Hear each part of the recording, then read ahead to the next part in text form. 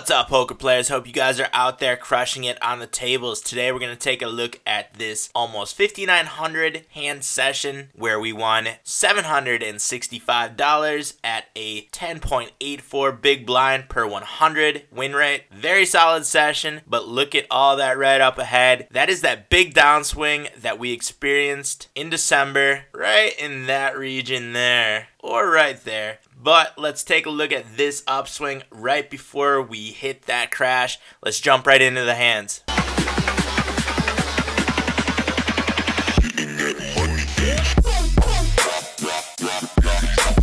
First hand we're going to take a look at is at the 50-cent dollar table, 100 NL. We have pocket queens playing from middle position. Folds us and we open to $3 3x. We get a call from the cutoff player who seems to be recreational. Flop is rainbow 8 high. We have the queens over the board, and with recreational players there's no reason to conceal your hand. They're not that great at hand reading. A lot of times they're only going to see the value of their own cards, so I think we can continuation bet in this spot and put in a large bet, make it 475 to go 2/3 pot, and we do get a call. Turn is the deuce of hearts, not improving too many hands. We continue firing, make it 2/3 pot once again, and we get a raise this time. That's an interesting bet, but we can see that when turn raising, our opponent has won 0% of showdowns. A great number to look at when deciding what to do with our hand in this spot. So I do make the call here. I'm not opposed to a jam in this spot either, and I think we will be in the lead with 2 pair in this spot a lot of the time, and we're probably going to get called by hands exactly like what our opponent has. But there is our money card, the Queen of Hearts on the river. We have the full house queens over deuces, and a couple of the draws got there as well. The flush draw got there, the straight draw missed, but the straight draw is probably the only hand that is going to be folding to a bet here on the river. So we put the rest of our chips in, and we do get a call from the flush, and we take down this pot of over $194. And now we are at the 200 NL table. We have ace queen offsuit playing from the button. Folds around us, and we open to 3x, $6, pretty standard. And we get a 3-bet from the small blind, who we have a very small sample size on, only 10 hands, but pretty recreational numbers over that 10 hands. And because we do not have a lot of hands on this player, we can assume that they don't play that often. And I like playing in position against this type of player with a strong hand like ace queen. If we put in a 4-bet here, we are going to be in a lot of tough spots when we get 5-bet jammed. So I elect to just make a call here and see a flop. Flop is ace high, rainbow. We flop top pair, queen kicker. Not a bad hand. There's $38 in the pot right now. Our opponent leads out for about 2/3 pot, and we make a call here. This is actually kind of a tough flop for us. Ace jack now took the lead. Ace king was beating us the whole way. So a lot of the hands with ace and another Broadway are now beating us. But how wide is our opponent's 3-bet range in this spot? Would he be doing it with any 2 Broadways? Would he continuation bet with any 2 Broadways? Tough spot, but we're going to see a turn, which is the deuce of diamonds, not improving too many hands, and our opponent checks. At this point,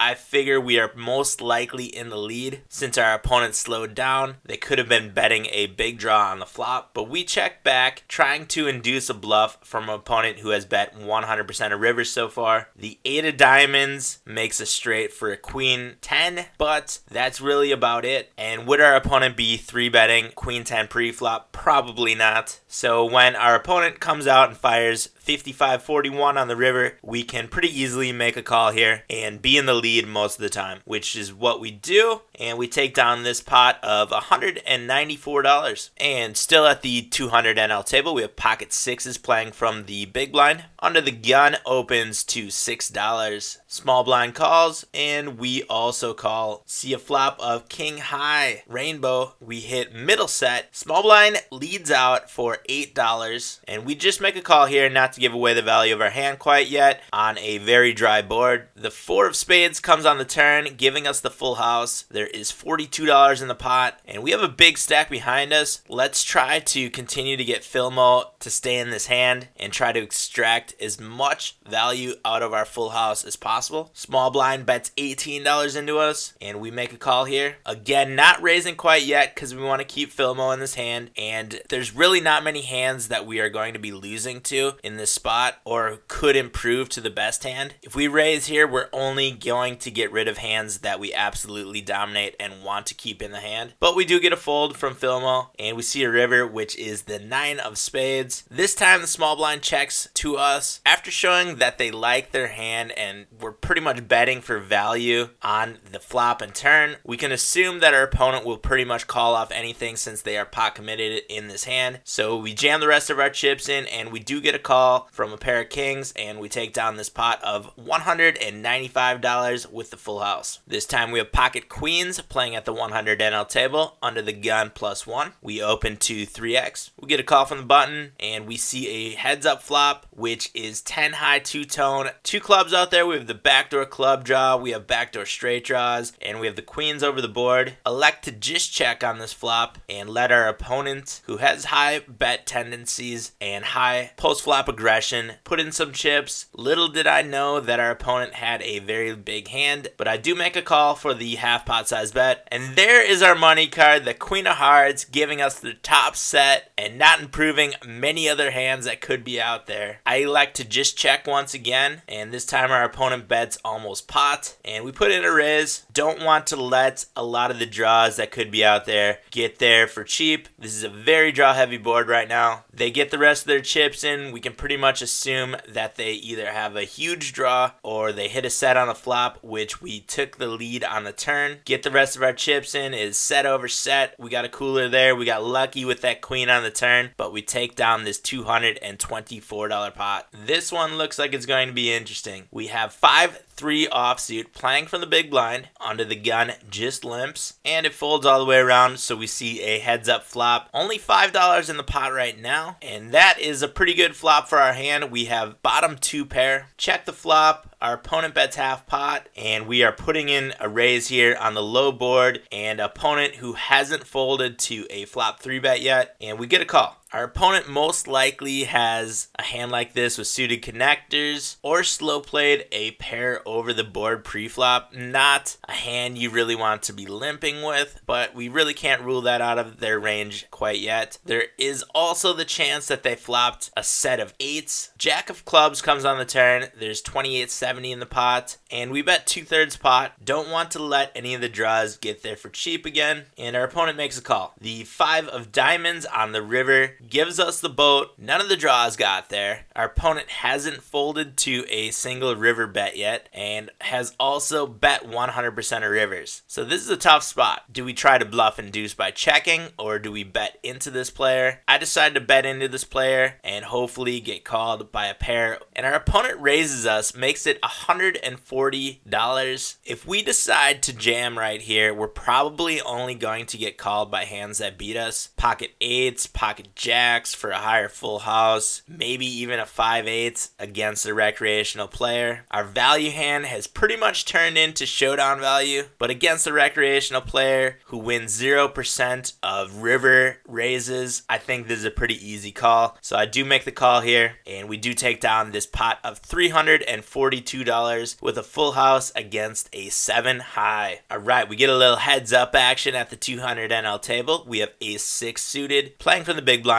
Small blind opens to 2.5x, and we make a call, see a flop here. Flop is ace high 2-tone. We flop top 2 pair. Elect to just check to the button in this spot, and they continuation bet for 2/3 pot. I could see some big draws being out there and some big aces out there as well, and we should be trying to extract value from those hands against a recreational player who hasn't played very much heads up. And we do get a call of our raise. The turn is the 10 of spades. The only hand that really improved with the 10 would be the exact hand that our opponent has. Besides that, we are pretty good still with 2 pair in this spot. So I bet 2/3 pot, and our opponent jams all in. This is a tough one to make a fold. We beat pretty much all the aces out there. We are ahead of all the draws that could be out there. So I do make the call, and we see that our opponent got there on the turn and took the lead from us. But boom, there is a 6 on the river, and we take down this $400 pot with a full house on a 2-outer. Once in a while, we get lucky. Kind of like that 10 on the turn was lucky. That was a roller coaster. 83.69% favorite on the flop, down to a 4.55% underdog on the turn, and back in the lead with the 2-outer on the river. That was awesome. The last hand and biggest hand of the session comes with this one. We have pocket kings under the gun +1 at the 200 NL table, and we open to 3x, and we get a 3-bet from the player directly to our left under the gun +2. It is a min 3-bet, makes it $10 to go. We get a call from the button and from the big blind as well, and it looks like we are pretty much against all recreational players. Biggest sample size is 101 hands. We can pretty much play our hands straight up in the spot and be putting in a 4-bet, which is what I do. I make it $42 to go. I like that bet sizing. It's gonna charge a lot of these players to see a flop and pot commit them when they do make a call here, which we are most likely in the lead with right now. We get a call from the pre-flop 3-better, and there is $105 in the pot when we see a flop of queen high 2-tone, 2 spades out there. We have the backdoor spade draw as well as a backdoor straight draw, and the kings over the board. There's only a couple hands that got there, being pocket queens or pocket nines that could be in our opponent's range. I check to try to induce some bluffs in this spot, planning to get it all in when we do get a bet, and I jam. They make a call, and I unfortunately see that our opponent was playing pocket nines in this spot, and we are now a huge underdog, only 14% to win this hand now. Jack on the turn gives us a couple more outs with a 10, but the deuce doesn't win it for us, and we lose this $421 pot. That was a pretty shitty flop and an interesting call with the pocket nines pre-flop, but you win the hand. We'll get you next time. Thanks for watching, poker players. Make sure you hit that subscribe button if you have not done that yet. Turn on your notifications. Head down to the video description for links to all the poker products that I use, including America's Card Room, where I do all of my poker playing, Hold'em Manager, which I use to review my poker sessions and get on-table stats. Give this video a thumbs up if you learned something today or you enjoy the content I'm putting out there. If you have any comments or questions, leave those down below, and I will be back soon with a new video. But until then, I'll see you guys out on the virtual felt.